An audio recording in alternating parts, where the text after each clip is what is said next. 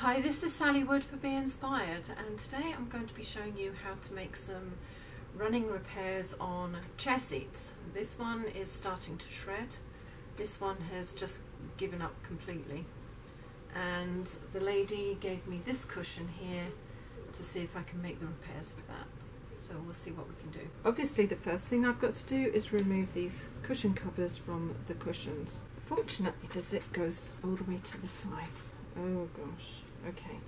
What was a good ½ inch seam has just shredded and become torn seam. Never mind, I'll do the next one now. Cut back all of this shredded lengths of fibre because I can't see very easily what it is I'm doing with all of this lying around, and I don't want it affecting the way I put everything back together. You have to understand, many upholsterers are not able to put zigzags on, and many wouldn't even bother. My worst side seems to be that on this one. I think that's the only problem with this particular cover. Let's have a look. Hold it like that and I'll pin that side so I know I need to look here as well. I'll weave the pin in a couple of times so I don't lose it. So if I say to you put a pin in 3 times, I don't mean put 3 pins in, I mean put it in and then just weave it like that. So that's 1 pin in twice. So that'll hold that while I mess with the rest of it. This one is pretty bad too. Here again, I'll just cut back some of these loose bits. I mean, this is just ridiculous. This was a bad choice of fabric for a sofa. This poor chair had a bad hair day. Now on this one, the best thing to do is actually remove this panel so I remember that it's this side that's being done. I'm going to put a pin in like that and another one weaving the other way like that. So this one is coming out. I don't even have to think about it, I know. I'm going to actually take this side panel out as well. So both panels on here have to come out. Carefully remove this panel that I put the cross on, not that you can really see it, and the other side. So I'm just going to spend an afternoon just kind of taking it easy and unstitching each stitch probably. And careful not to pull where I don't need to be pulling because I will ruin the fabric. I will persevere with this while I contemplate how to fix the other one at the same time. Once I've got it a little bit open, I can actually hook the stitches out from between like this, and it goes a lot quicker then. Okay, so we don't put too much stress on the others, just keep the threads short when you're pulling them out. I've gone slightly over, there's the join for the zip. Now I'm going to work down there, see if I can get that out too. Sometimes you just gotta look to see how somebody put them together. It's how when I used to do dressmaking and alterations, I used to very carefully watch to see what other people had done so that I could put them back together the way they should be put back together. Okay, so I'm going to close that zip up so it doesn't come all the way out. And they might have overstitched this, I'll find out in a minute. If you're going to use scissors to cut anything, do it very carefully. Because I've got to sew this side in, I'm going to actually undo that a little way, just maybe 2 inches on both sides, so that's nice and easy to get to. And now I'm going to carry on down this side. As I'm pulling this is just ripping, so I think taking the whole panel out is the wisest idea. And I'm not going to leave those stitches in, I'm going to pull these out. Take your time if you're having to do something like this, but it is worth it in the end because otherwise you've got to buy new fabric and have new pillows made up, which you might not necessarily need to do. Although to be honest, by the time I've done this, it would have probably been easier for me just to make a new cushion. But seeing as it's a sectional, she would have had a bunch of other cushions that she had to pay for, so for her it's easier if I do it this way. And again, I'm going to take it a few inches past the seam. So here's the first side out. I'm going to remove those pins because I don't want to lose them. Now I'm going to take the second side out, but I'm going to keep that as a pattern. This is the side where the zip goes into, and as you can see the zip's actually open all the way to the end, and I don't want that ripping out, so I'm going to secure that on this side through here. So I'm going to just put a pin on this side going through both sides of the fabric, including the zip. I'm going to push that over so there's no stress on that. I'm going to do exactly the same on this side. And here I'm weaving it, so it's got a couple of little pieces to hold. So that's that side, and then just along here where the zip is, I'm going to put another one, and I'm literally going to put that in here through to that side and across like that, so it can't move. And then that's when I'm going to start cutting down here and getting rid of this part of this seam, and hopefully a zip that's not going anywhere. If it pulls out, I'll just have to put the slider in, move the zip slider all the way through and restart at the other side, but I prefer not to do that if I can help it. Just got all of those out without disturbing any of that. Still nice and tight in there. If you can do that, good for you, because it's a little bit awkward. I've tried doing it before and it's all fallen apart, especially on a fabric that's fine and the pins won't stay in. I've just taken the bottom side out here, and when I look at this, this is really quite shredded along here, so I'm going to have to be really careful when I take this little bit out. I don't even know where the stitches are, to be really honest with you. Okay, I found some here that I can snip and maybe use to my advantage. This is almost shredded across where the seam is, which is why I'm doing it stitch per stitch, so that I don't mess anything up more than I really need to. They're so awkward to see because there's nothing really holding them in place. This is quite a puzzle. I'm only doing it this way because I really don't want to make more of a pig's ear of this than it already is. And I'm actually going to go a little bit further so that I'm on good fabric. So when I come and pull it all back into place, I'm using the good stuff, not the bad stuff. I'll snip that across there. So this is on this side and that's on that side, which is why I was cutting back those lengths earlier, so that they wouldn't pull any more apart than needed to be pulled apart. I'm holding onto the fabric so it won't shred as I'm pulling these stitches out, because it's so fragile on this edge. Now with a bit of luck you won't have this problem. It would be hopefully just the seam giving out. I've got this side and this side open of the same cushion. I've undone the side of the pillow like that. Place one of the straight sides on here. What I'm going to do for the first one is I'm just going to fold it like this. I could get 3 out if necessary, that's good. And this is going to be the first one that I'm going to cut. If you fold your fabric over and just cut on that fold, you'll get a straight line. So that's the first one. I'll lay that back on top. Now I'm going to give it a little bit extra up here because this is not straight, but not too much. Maybe an 1/8. And there wasn't anything really wrong with the length, so I'm just going to cut down here in a straight line. And again at the top, I'm going to give a little bit extra at the top and then just cut along the base here. That's one side cut, and then pop this down. And on here again, it's just the one side that suffered. So I'm going to add the extra on there, cut either side. I've cut it a little bit wider because then I can add a little bit extra to the seam without making the top look a bit weird. So I'm going to be adding the new border.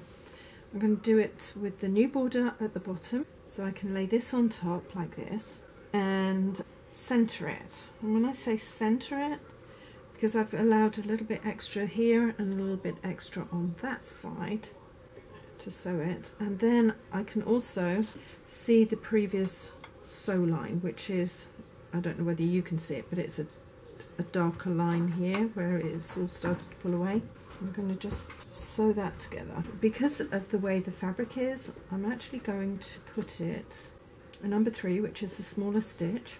And the original line I'm going to run on the inside of this foot here, slightly deeper seam, and just go straight across. And then when you get to the other end, just go all the way to the outside edge of the under border. You don't have to go forward and back on either side because it actually goes further than the end. If they both ended at the same place, then you'd have to, but you don't in this instance. Having put this end in, I'm going to make sure that's upright and follow the seam up to the zip end. I'm going to show you how to do the part where the zip is actually wide open. because where it's closed, it's just like doing the other end. It's nice and easy. This end is a little bit more complicated. I'm going to lay this on top like this, just like I did at the other end. Make sure that's there and that's there. That actually matches. So raw edge to raw edge end there. So I'm going to go forward and back. The raw edges run together across the top here. And I'm actually using the original stitch line. So I'm going to just carry it on in towards where I pinned it. So I'm going to remove the first pin. I'm not going to pull on it, I'm just going to hold it firm. And I'm going to sew over the edge there, like I would anywhere else. As I get to the centre where the zip is, I'm pushing from this end forward, so there's literally no stress on that zip. Oh, sorry, I went over a pin, that was that noise. No damage done, and just carry on going. When you get across the zip, readjust the border to match the end here, and of course on the side here too. When you get to the other side, just go forward and back. I'm going to remove the second pin. I'll just check that everything went in, and there is the zip exactly where it needs to be. Before I finish on there, I'm going to pop it back underneath, and I'm going to do that zigzag that I rather like. So I'm going to go across, zigzag, across, zigzag. That should stop this from being torn apart too much. If it does, it's only going as far as the zigzag. Straight stitch back onto a number 3. Straighten out my sides. And unusual to me, I'm going to put the border on the top and the top or bottom of the cushion underneath, and you can see where it's starting to rip. The reason being is the fabric that was at the top or bottom of the cushion has been used and worn, and it's stretched compared to what I'm putting in. So I need top to fit the new side, so I'm going to do it upside down. I'm also running the 2 raw edges together on here, and I am going to make sure that that is a generous 1/2 inch seam allowance. So if it goes up to 5/8 of a seam allowance like in dressmaking, don't worry about it. Hold that in position here as I start a good couple of inches back. As I get to where the seam is, I'm going to adjust everything and sew over the top here. And once I'm over there, I'm going to hold on to this bottom edge, pull it, grab it in the center like that, readjust the side border so the raw edges are together, and if it's a little bit tuftier on the underside, that's fine. That's better actually. I'm going to carry on going down. I'm going to put a little bit of tautness, but not very much.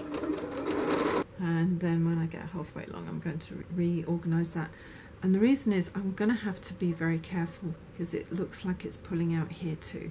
We'll tackle that in a minute. We just need the side in. Make sure all of the loose bits of thread are all going out of the side so I don't have to cut them. And as I get to the bottom, I'm going to make sure this seam is facing forward. And I'll just go across there, make sure everything's in place. I'm not going to carry on going round, I'll show you what I'll do in a minute.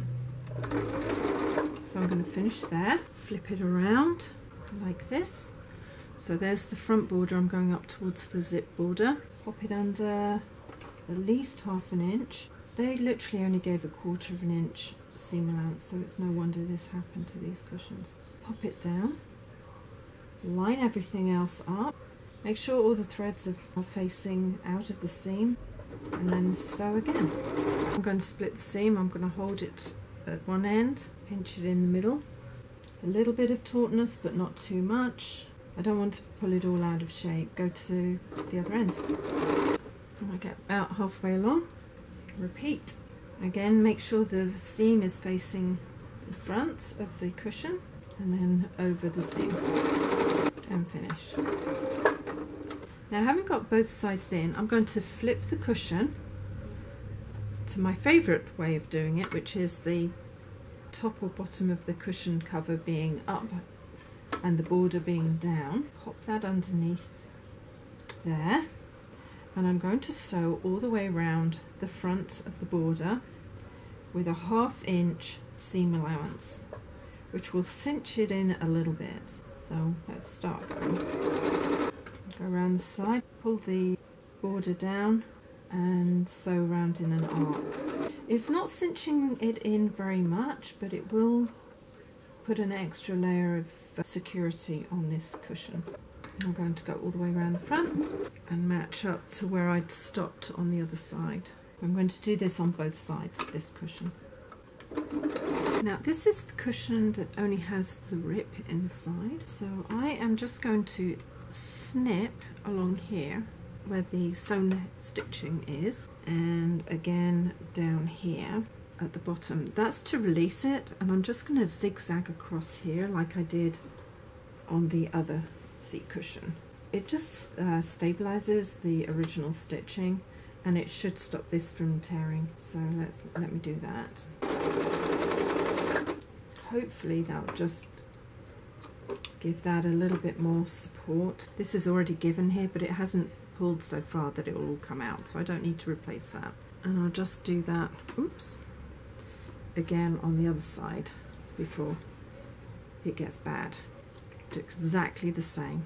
I've just cut the stitching. Oh, I'll take that off because there's nothing I can do with that. That's excess. So I'll just zigzag along there too. That should stop any more of that pulling apart.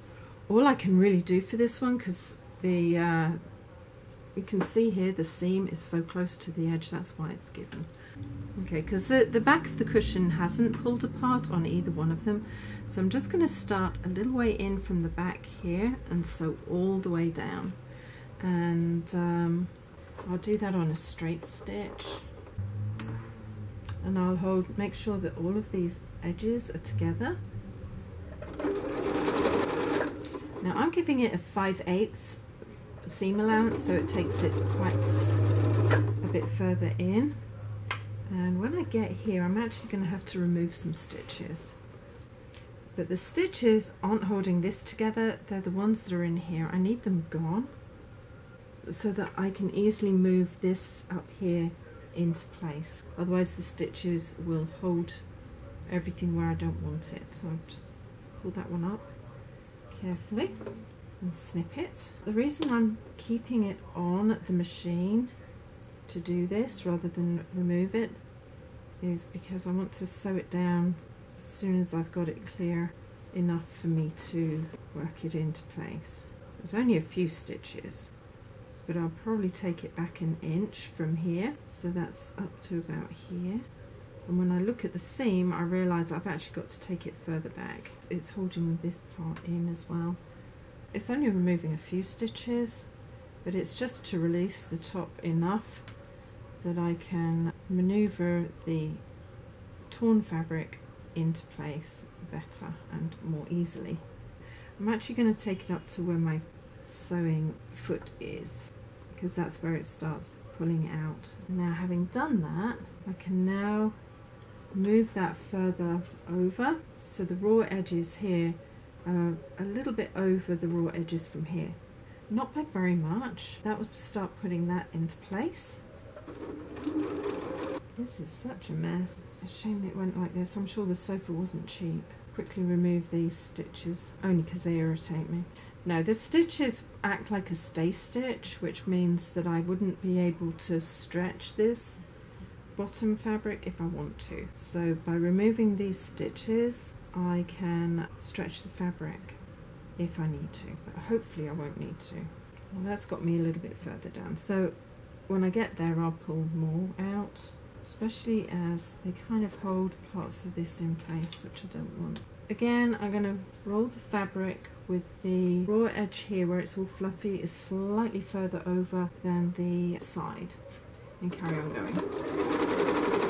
I'm not sure whether I'm going to get all of this in, but at least it'll be in enough that it will hold. Pull some more of these out because I'm nearly there. As I go along here, I've really got to make sure all of these wispy lengths are in place. Not too far over, otherwise I'll shorten everything too much. So I'll hold those down. I can feel the edge of the seam under my fingers, and I'm running this part where it's just about woven in along the inside edge of that foot, because as I say, I can't take too much out, but if this lasts her a year, she'll be pleased. That's what she said to me, just make sure I can use it for a year. So I'm going to carry on taking some more of these stitches out because I can feel it not wanting to give. I've just taken out the stitches that hold this part together so that I can move that too, and I'm just going to pull it over slightly again, fold this seam here that I just zigzagged over forward because I'm getting to the front of the cushion, and carry on stitching down.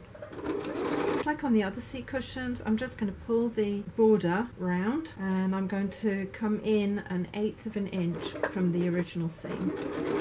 Because we're altering the shape of the border slightly because of the intake on here, it will pucker a little bit, but not too much. And I'm just going to carry on sewing all the way around the front of here to join up with the front of the other part that I've just sewn. Make sure all of these threads are facing away from the seam, trying to keep bulk out of the seam. And say I'm still pushing the fluffiness out of the way. Now as I come around to the second corner, pull the border sort of towards the middle like this as you go around, and it should take some of the puckering out. Might not, it's a theory. Go around carefully, adjusting all the time so that it doesn't get too bulky. Now this side, it's just sewn really close and will start giving. Again, I'm just going to carry on sewing all the way up. As I come to the seam that I zigzagged over, I'm pushing that forward, and I'm going to just sew all the way to the back of this seat cushion. Now I'm going to do this on the other cushion as well. So like the other cushion, they're going to be slightly smaller on the top and bottom than they were originally, but not by too much. With a bit of luck, the smaller stitches will hold it.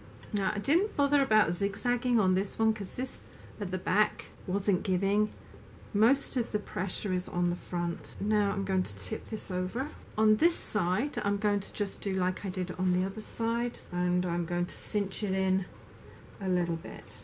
When I get to the pins where I marked earlier, I'll do like I did on that big split. Okay, so again, I'm sewing it 1/8 in from the stitching here. On this side, all I've got to do is unpin that and remove some of the stitching very carefully. And this is just so I can move it slightly over and secure the stitches a little bit better. Okay, having unstitched a little way both sides of this area that needs to be cinched in, I'm going to pull it up so the raw edges are together, and I actually don't have to pull this one over so far because it's only this small section that's really given. I'm still going to give it the extra seam allowance. So it's going in at 5/8. I'm going to just carry on working my way down, and again push the zigzag forward and sew on round to the back of the cushion, altering the border as you go around the front. Right, on the top and bottom of both of these cushions, I'm going to set it up with my zigzag, and I'm going to sew with my new stitch line just on the inside of this foot, so that the next stitch line goes quite close and should hold everything in place. Now I'm going to go along the back. I know I didn't touch the back when I was mending it. Coming up to where the tear was, and what I'm going to do is I'm going to hold down all of these loose ends like that so that they can't get wrinkled up with the foot as it goes through, and carry on sewing. It should hold most of this in place because I'm using the zigzag with the extra stitches that go straight. That will help stabilize this seam and the stitching, and hopefully prevent this from fraying again. because it's really where the weave is. These thicker threads are the ones that get rolled out of the seam when the chair is being used. This is not uncommon. I've done this a few times over the years for people. As with the frayed border, make sure that you catch as much of the good stuff as you can. So I'm catching as close as I can to my new stitching, just to hold that in place, and hopefully it will hold with the strength of the new border on the side. And likewise with this, with the replaced border, it should hold against the strength of the top part. So just trim all of that back because it's a bit knotty. I'll carry on going all the way around this one too. It's a bind, it uses up a lot of thread and it's slow, but it's worth doing this way. When I had a workshop and people working for me a long time ago, I had 2 industrial sewing machines that only do straight stitch, and then I had an old domestic machine. My girls and I would zigzag seams when we were worried that they would fray, but most upholsterers don't have that ability, they just send it out. If I was to set up another workshop, I'd certainly have a domestic machine. I had a serger, but nobody used that, because if you cut the seam back too far, like a serger does, and you have to alter it, you didn't have enough space, so I never used a serger. But being able to overstitch seams that would fray was really important. The easiest way to put these cushions on would be to basically roll them on. So I'm going to put the front border, which is this part of the band here, along the top like that. Put the corners to corner. So there's my front corner there. I won't pull it down, it will stress it too much. So I'm going to just push that into there like that, and then pull it across the front. Keep as much as you can at the top. Here's the next corner, and I'm just going to pull that over like that. Getting these ones started is always a bit of a pain actually, especially when the cat takes up the table. Keep shoving him off today and he's not taking a hint. Once I've got it started, I'm going to push down and pull it on like that, and when I get a little bit on one side, because if it gets rucked up it won't go into place anyway. So I think that's going on there. These things are a workout. Push it down and ease it up. I'm trying not to stress the seams that I've just put in. Just push it down and pull the next section on until you've got it all on. I sometimes sit on them if the foam is too hard for me to push down. That works too, but this foam isn't too bad. These were quite something. But you can see it's all gone in here, and it looks like it's new. I'm really quite pleased with it. Thank you for joining me today. I hope that I imparted at least some tips, not many maybe. You can use the same technique if you were to replace the top of a chair seat. You take it out and you use it as a template, like I did for the side borders on one of these. Can't remember which one it was. It's well worth doing. No point in throwing something out if you can save it. So, please subscribe. Hit the bell button if you want to hear more from me. A few thumbs up would be really nice. I'm getting there slowly. And in the meantime, take care. See you later. Ciao. Hi. Oh, Peter, can you turn that down for a minute, please? Thank you.